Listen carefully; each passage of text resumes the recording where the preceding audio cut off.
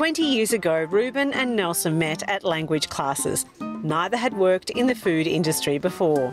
Being of a Portuguese background, lots of people would always ask us, where can we get a good Portuguese tart in Melbourne?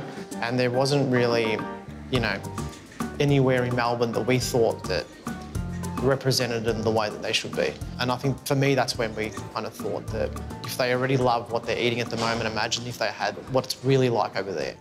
That's what it was for me. So inspired by the love and demand for the tarts from their homeland, Nelson, a painter, and Ruben, a phone repairer, decided to set up shop. We went to Portugal to try a lot of different Portuguese tarts, and I was trained by a pastry chef on how to laminate the pastry. The most critical is just that you move fast, because we're working with butter. So we just got to make sure that the layers don't infuse together. So I'm imagining when you told everybody you were opening this business, there was a lot of, so just tarts? Before we opened, that was the biggest thing we kept hearing. Just tarts. Just tarts, nothing else. Tarts. But then after we opened this store, we opened our second store and no one said that. What is so special about a Portuguese tart?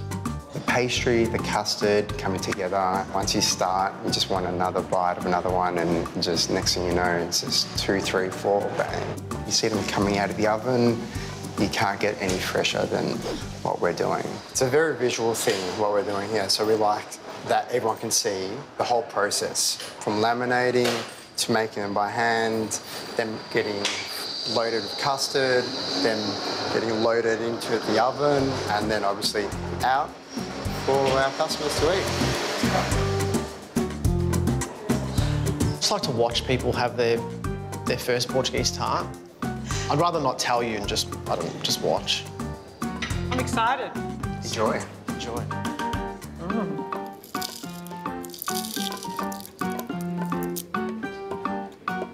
Oh my God. That is amazing. Thank you. I think this is a life-changing moment for me.